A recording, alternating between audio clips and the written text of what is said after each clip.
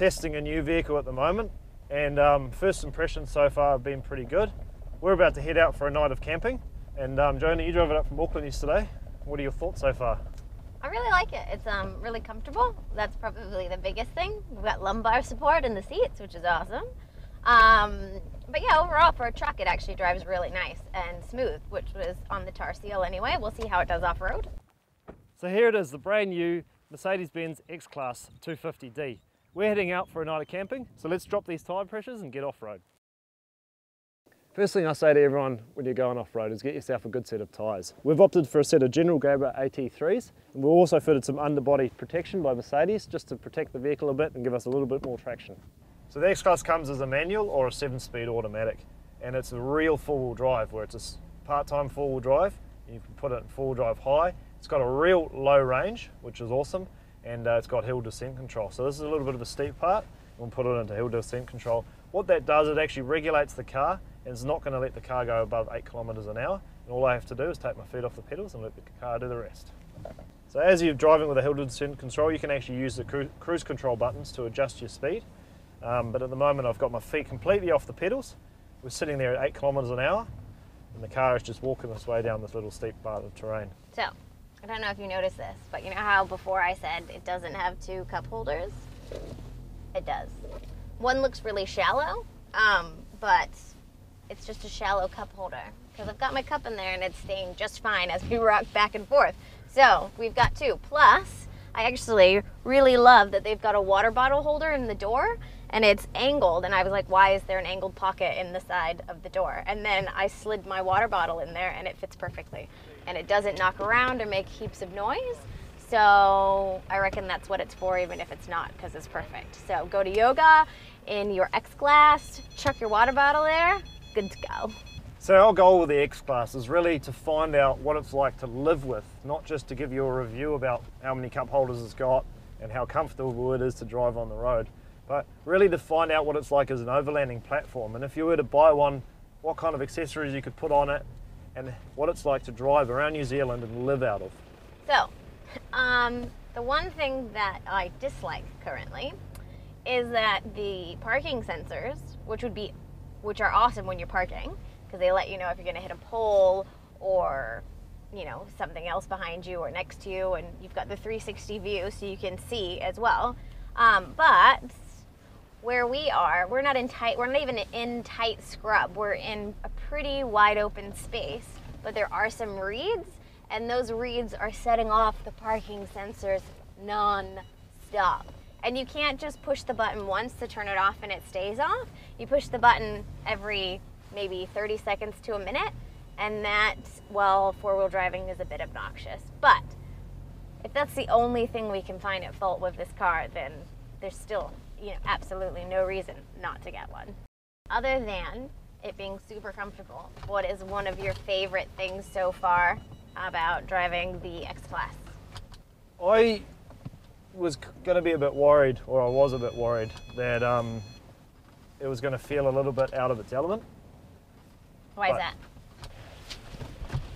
Just because we've taken such a luxury vehicle, like the X-Class, and dropped it into an environment where we used to drive in our old Land Cruiser, yeah, overlanding around New Zealand. But I've got to say, it doesn't feel out of its depth at all. You know, we're sitting here having a normal conversation. I've got one hand on the steering wheel, and it's just idling over top of all these bumps and things like that. Yeah, it has really kind of rocked through everything pretty easily so far anyway. Sand tracks like this, sometimes you come to some steep hills and you really got it in drive, high range, and momentum is your friend here. That's it, just like that. I really like actually having that camera on the front of the car, and you can actually see where you're going. Built in, we've actually got tyre pressure monitors. So constantly the vehicle's monitoring all 4 tyres and their pressures, and will warn you if the tyres are getting a little bit low. Because we've let our tyres down, that's gone into alarm, but I've managed to turn that one off, but it's still telling me my tyre pressure, and really handy if you're driving a long stretch, especially on long gravel roads and things like that, and you get a puncture and you're not really noticing as it's a slow leak. If it senses a bit of a discrepancy in the tyres, it'll give you an alarm telling you that you need to check one of your tyres and which one to check. So unlike most dual cabs in the market, the X-Class has actually got coil suspension in the rear, which makes for far superior ride comfort and much better wheel articulation. And you can really feel it in this kind of terrain where the truck is almost moulding itself to what we're driving over.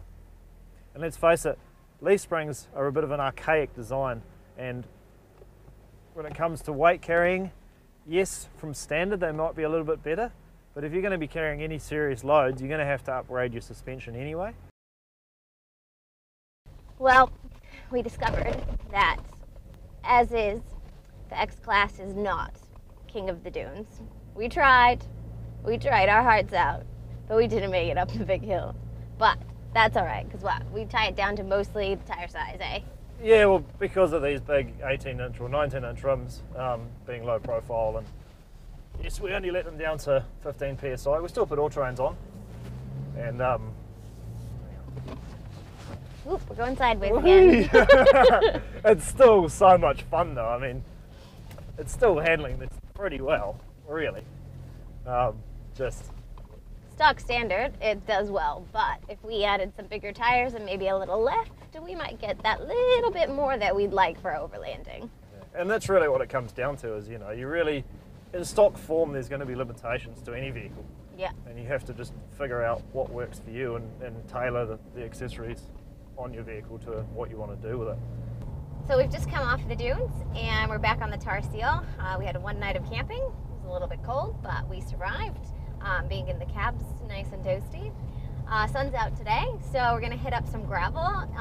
But overall on the dunes, I thought the stock standard handled pretty well. We could use bigger tires, but we talked about that before. But when you took over driving, how'd you feel about that in the dunes?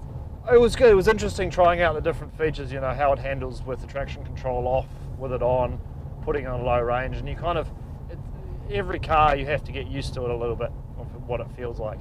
But driving it on the tar seal now, I've got to say it's probably one of the best, if not the best, dual cab I've ever driven on the road. Mercedes have done such a good job at making a corner. The corner's really flat and handles like out gravel, and it's a real pleasure to drive on the road.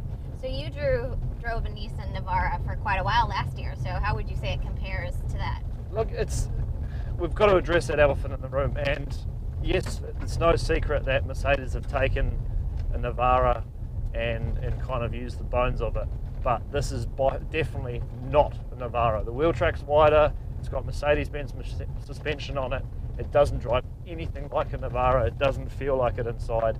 It really is a true Mercedes, and you expect what you expect from a Mercedes-Benz. So I wouldn't let that put me off. Well, that's enough about us just talking about the car. Let's show you the interior. So this being the power model, which is the top luxury spec, you get your leather seats front and rear, a full leather interior. This is the nut brown.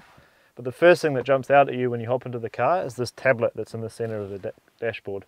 And down here on the center console, you've got your control panel for it. They call it the command center.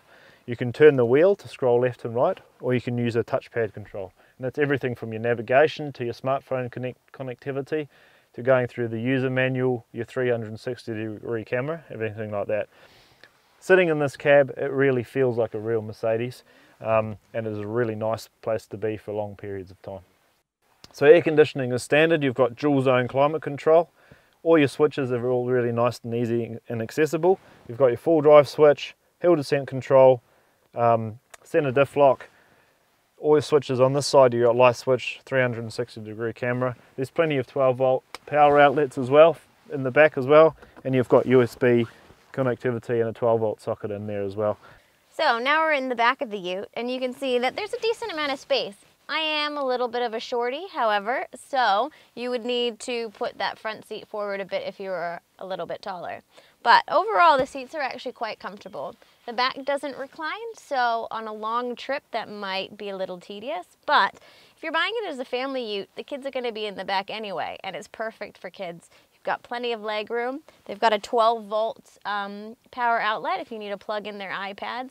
And also, if they're even younger, we've got eye anchor points for car seats in the back. So it's an all-round family vehicle. So as far as accessories go on this car, you've got the big side steps, you've got the tinted privacy glass, the 19-inch alloy wheels, and the sports lid. And for this trip in particular, we added the General Grabber AT3s and Mercedes-Benz's underbody protection. As far as other 4x4 equipment goes, talking to a few 4x4 suppliers, hopefully in the next 6 months or so we should start seeing some bull bars, snorkel and other equipment specific for the X-Class. So if you're not after all the luxuries like the Power model has, the X-Class actually comes as a pure version, which has got a black plastic bumper, 16-inch steel wheels and a lot less luxuries inside, which is a bit more of a work ute. Comes as a cab chassis or as a well side as well. The next step up from that is the progressive model, which comes with a painted bumper, slightly larger wheels and a few more options inside as well. And then it steps all the way up to the Power model. From there they all come with a 2.3 litre bi-turbo diesel producing 450 newton meters torque and 140 kilowatts of power. And coming out in September this year, these are also going to be coming out with a 3 litre V6, which will be very competitive with the Amarok and the Ford Ranger.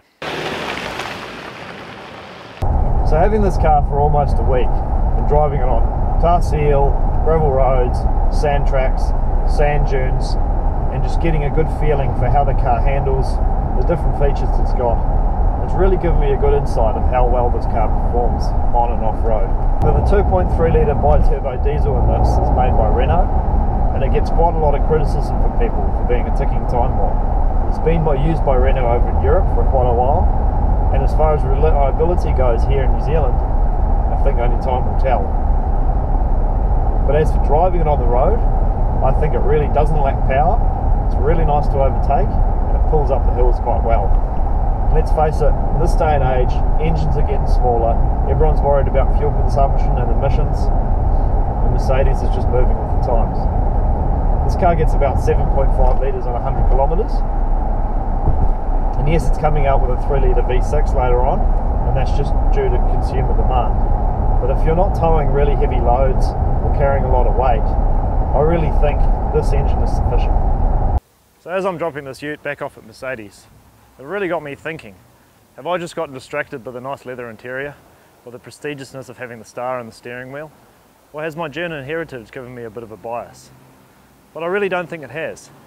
If you look at what Mercedes has given us, they've given us the Unimog, the G-Wagon, the G-Class, and now the X-Class.